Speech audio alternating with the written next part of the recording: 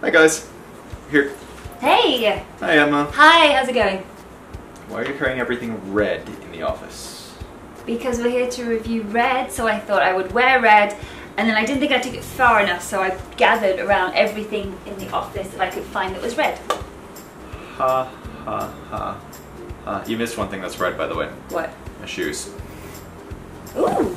So we're actually here to do a review of Red, an extended review of Red. We are indeed. We saw the final performance of Red at the Jamjar, which is a slightly different setup also. So what did you think overall of this? I thought it was a great performance. Really enjoyed myself, and I thought it was very well put together.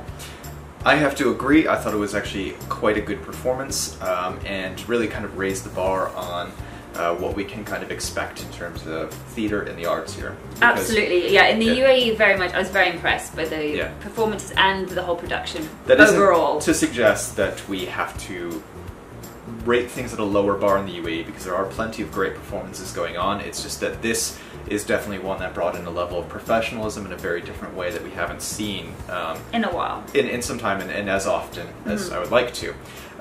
It was integrated very well into the Jamjar, and I thought overall most aspects of it were good. Very good, actually, and somewhat even exceptional in some ways. But I do want to highlight, I mean, I really wish I'd actually seen it at the Junction so I could compare the venues, because the Jamjar, I mean, it was set up exactly how Mark Rothko had his studio in New York when he was painting, so you really did feel that you were sort of submerged a little bit closer to the action than I think you would be if you were in a normal theatre. That you found something distracting about them. Oh God. Okay, so just moving into stagecraft, just oh God, the floor. Look, I found that almost everything was integrated very well for the Jamjar. Almost everything, and in fact, overall, I think the management must have worked very, very well with this piece. They really did a lot to bring this piece to life. They obviously integrated it in every way. They boarded up the windows. They allowed for the the use of the space in such a way that really lent to the production overall. But the floor was covered in a plastic sheet, and it killed me. It annoyed the living hell out of me, because all I heard when the actors were moving around was a stagecraft. I thought pretty much everything was good. Set-wise, it did really feel like the space, except for a few things, the plastic floor, and then there was a plastic jar that came out at one time, and then there was an extension reel that was there in the background. But everything else was of the time and the place, and the reason I'm focusing on that detail is because everything else was of the time and the place. It was such a level of detail that I was starting to pick up the things that weren't in that same level of detail. And it was a visually stunning set. It was very nicely done, and the lights complemented it quite well. It was a very nice use of only 4 park hands at 2 90-degree angles, which is pretty exceptionally well done, considering usually that's not good lighting. But in this case, it works really well for the setting, and it worked in the right kind of glow and atmosphere, the right kind of amber feel. And the cues were all on. They were all spot on, and I felt that was, for the most part, they were all spot on. Blocking, yes, this is one of the issues that I had.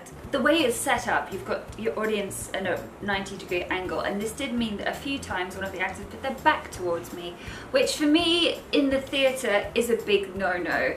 I think if you just cheated it out a little bit, I could have seen your face and your performance. It happened a few times, and that was not good for me. 95% of the time I would agree, and I'd actually say even like up to 98% of the time, you just don't turn your back to the audience. I mean, you can deliver part of a line with your back there as long as you still have the focus. You know, you turn your back sometimes, but in this one case, it felt purposeful to me, and I wasn't bothered by it. It bothered me. I mean, I think, we can all find out, who Mark Rothko was, what happened at the end of his life.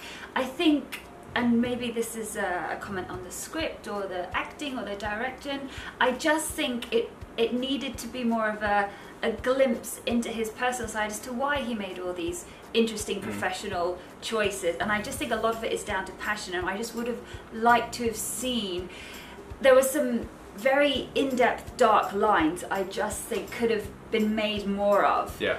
And also the pacing as well. I found it all very on the same. It was very methodically paced, but.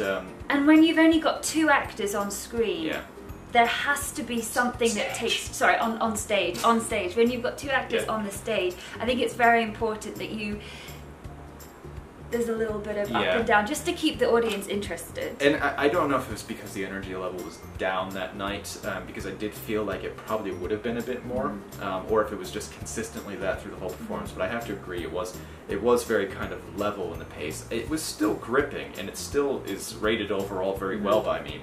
And we are being awfully kind of, I'm not going to say cynical, it's not cynical at all, but we're expressing what is true about this. Yeah, absolutely. I mean, but it's, yeah, there were definitely a lot of times where I was sitting there going, what about a little change here? Intensity did Also, get there, but the pace didn't change with that intensity. You know what I mean? True. My rating for this one, I am torn between a 1 and a 2 hump camel here. I do see the aspects of a 2 hump camel, and I'll explain the system after, since some of you are new to the system. Yes. But I do think that there are other things that could have brought more to it. I do think it was an absolutely phenomenal piece for the most part, but on a rating system where 2 is means you as a must absolute go. I do think that most of your audiences here should go, but I do have to say there were some things that could have been done better. Or could have brought more to it. Maybe not better, but could have brought more to it. An already good piece could have elevated it even further. So I'm gonna go with 1 hump plus a tumor on top of. We're adding tumors to our ratings now? No, we're not. But I'm torn. And yeah, what about you? I thoroughly enjoyed my night out. I thought it was visually stunning.